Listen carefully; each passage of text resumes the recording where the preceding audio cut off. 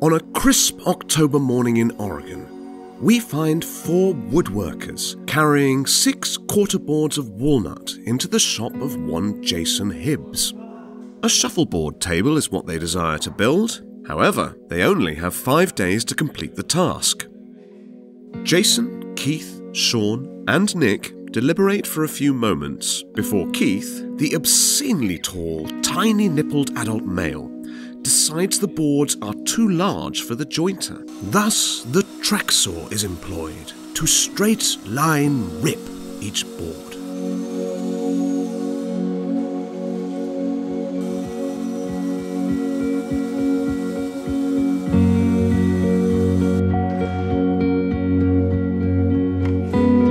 With a straight reference, the men take each board to the table saw to cut each piece that would eventually become the playing field of their shuffleboard table.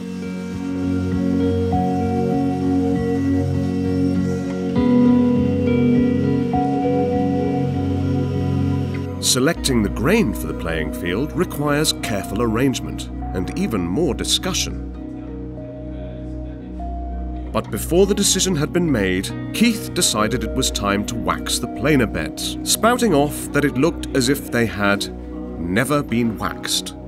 Unfazed by Keith's condemnation, Jason first takes a skill saw and then a reciprocating saw to trim the playing surface to rough length. Meanwhile, Keith continues to clean and mutter under his breath about Jason's lack of shop maintenance.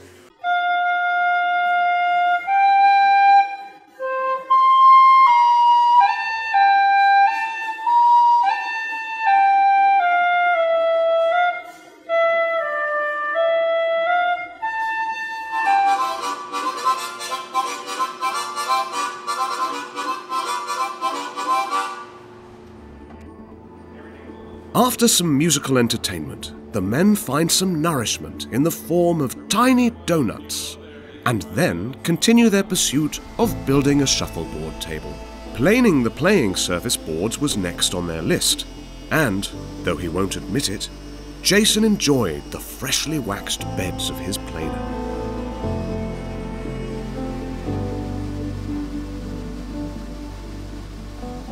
The next morning, we find that only 3 of the 4 woodworkers have returned to the shop. The 4th, Sean, was eaten by a female python during the night. Such a shame. Gluing up the playing surface is the first task of the day, and Jason, with his compelling words, talks Nick and Keith out of using dominoes for alignment.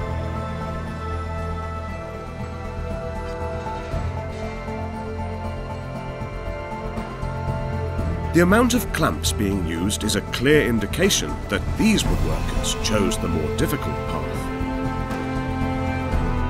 Leg design was next on the docket. With a quick sketch, Keith and Nick leave Jason to get the legs into the computer. With Jason tied up doing nerdy design things, Nick and Keith decided using dominoes would be the easier course of action for the second half of the playing surface.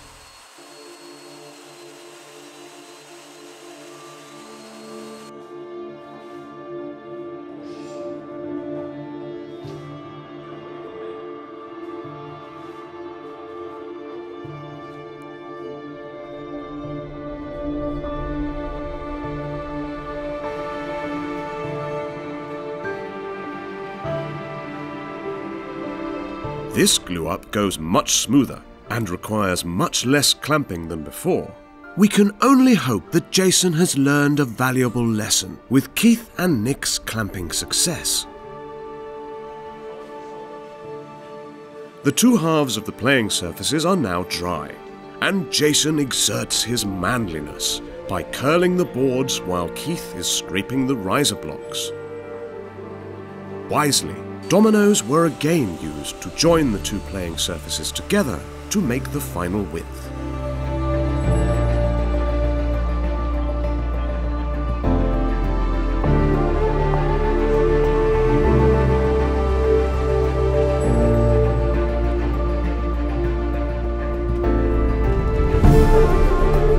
With the playing surface held securely in clamps and the glue drying, Keith and Jason moved to cutting the boards for the outer table frame. Using the table saw, miter saw, jointer, planer,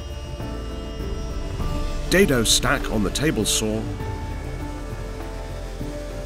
and back to the miter saw for the 45-degree miters, the outer cabinet boards were ready to be glued, but not before the woodworkers cut down the 10-foot sheet of plywood that would become the bottom of the outer table frame.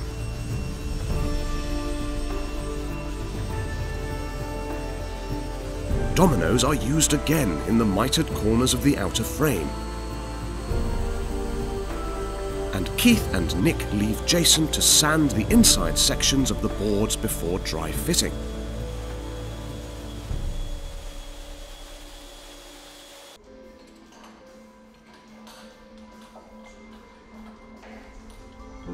The dry fit goes as planned.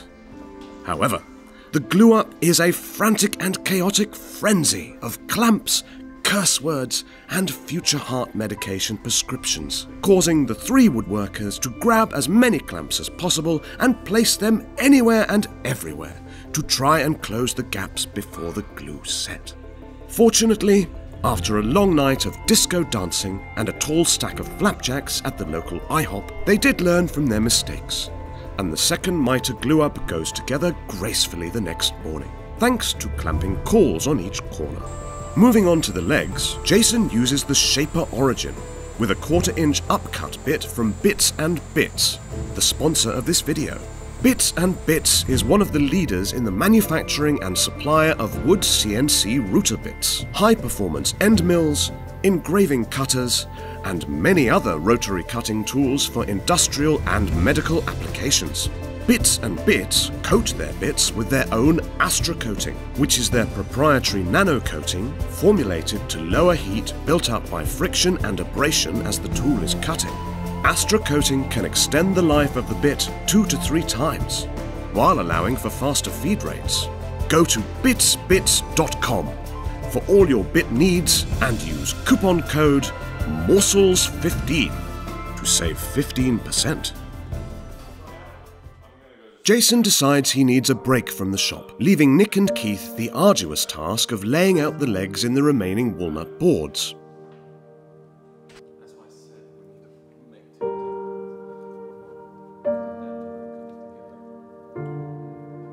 After much deliberation and Keith's incessant pickiness on grain orientation, the placements are marked and rough cut.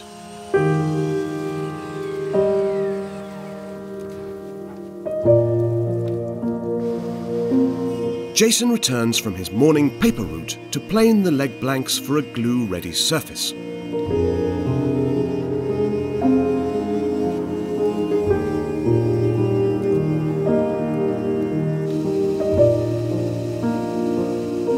Jason moves on to the bandsaw to roughly shape each leg, allowing Nick and Keith to glue each leg blank. Teamwork at its finest. Well, perhaps at its mildest.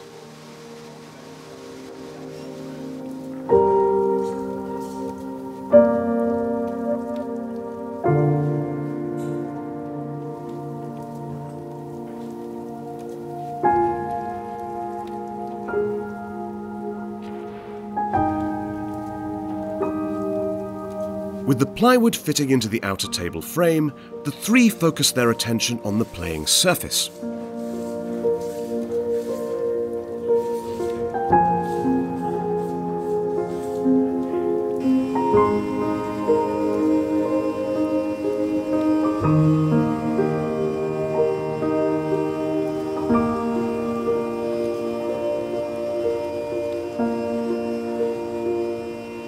Running both sides through the planer and then flushing the ends with a track saw.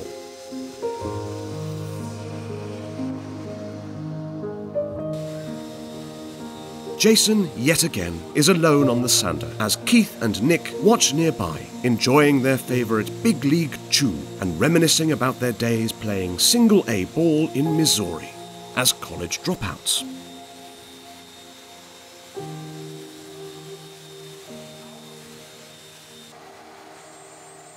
Again, the origin is brought out to carve a design in the middle of the playing surface, as Keith is seen playing on the lathe, trying to hide his boy-sized nipples from the camera. With the centre carved, the three woodworkers shift their focus to the numbers and lines for the ends of the playing surface. They each take a turn with origin, and all three fall madly in love with the machine. It speaks to them. It suddenly gives their lives meaning.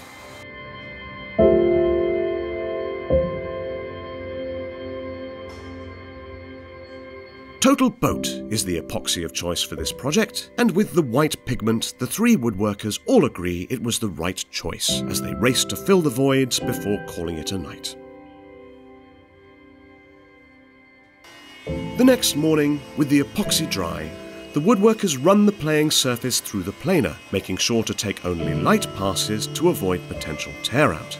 Despite the age of this machine, Jason has never rotated the knives for a fresh cutting edge and lives on the edge of danger each and every day. But this is a badge of honour he proudly wears. Once again, Keith condemns Jason's foolhardiness and vows to rotate the cutters when Jason makes one of his many trips to the bathroom. Jason moves on to the legs, laying out domino placement and then gluing them together.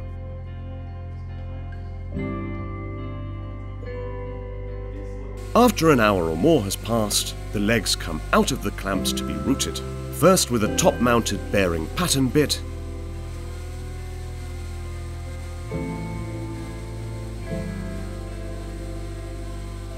followed by a bottom-mounted bearing flush trim bit, both of which are from Bits and Bits. Please check the links in the description below.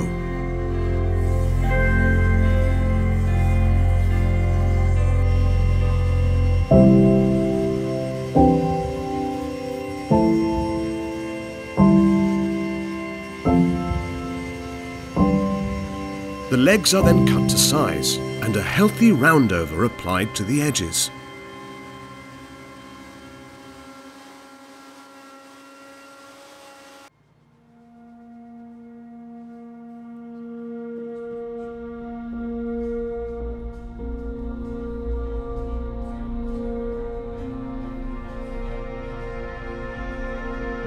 Dominoes are used once again for the leg stretchers, and with them glued and clamped, the three woodworkers move on to hand sanding.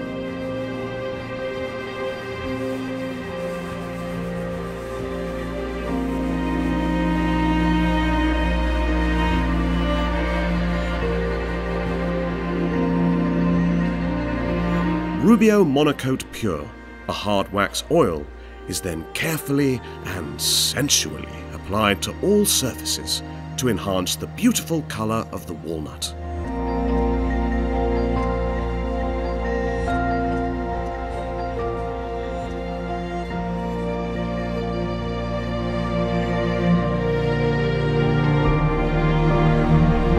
The next morning, Nick saddles up on the Origin to cut custom puck tops out of both the dark heartwood of the walnut and some contrasting light sapwood.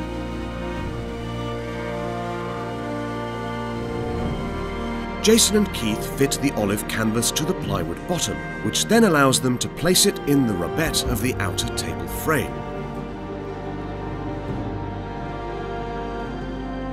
After placing the playing surface into its final resting position, with a few screws from below, Jason and Keith carefully turn the outer cabinet upside down, so the legs can be attached.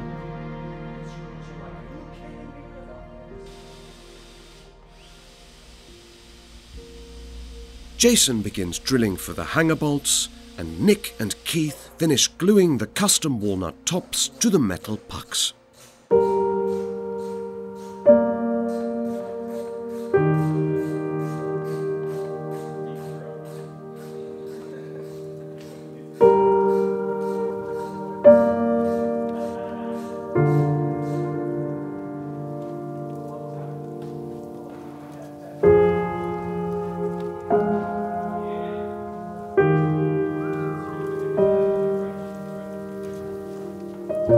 Having the hardware installed, all that was left to attach the legs was to slide the 1/4-inch plates over the bolts, tighten the lock nuts, and carefully turn the newly made shuffleboard table upright again.